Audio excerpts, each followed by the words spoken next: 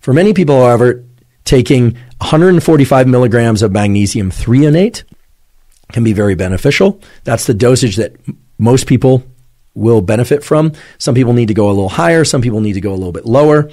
One of the reasons that we've been pointing people towards single ingredient formulations these days is because it allows people to adjust the dosage of one component of a so-called sleep stack without having to disrupt the dosage of another component, and so on. It also allows people to try just one element within the sleep stack without having to purchase and try the others, which is a problem if you're buying a blend of a lot of different ingredients.